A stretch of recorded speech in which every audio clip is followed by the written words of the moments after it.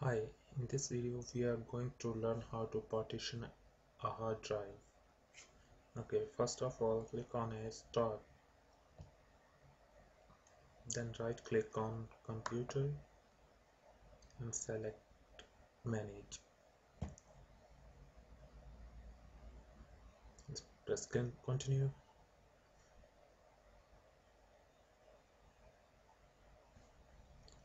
Now that is your computer management. Just click on disk management.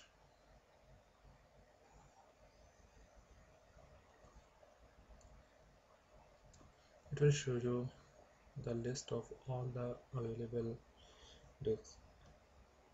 Now in my case I'm going to partition my F drive. It is here. Currently it has only one partition of 930.86 GB. Right click on this and select shrink volume. Now whatever you are going to enter here, that will be the size of your primary partition. In my case I'm going to put 15 GB here. Just press shrink.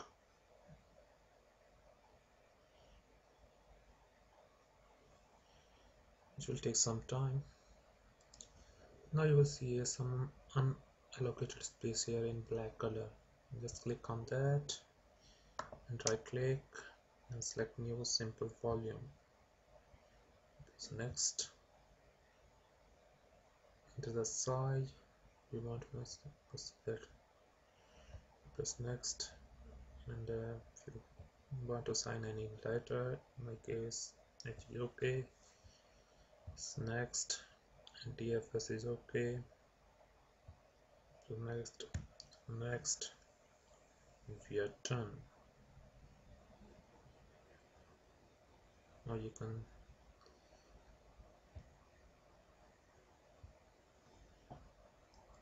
just formatting it will take some time.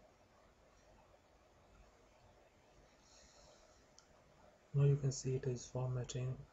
In that time I also shrink it again, and then unallocated space is here. That if it is primary portion, then you can shrink it as many times as you want. Now you can see here H letter pops up here.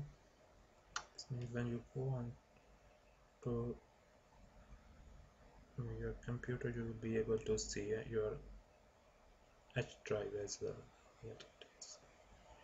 So we are done today. Thanks for watching this video.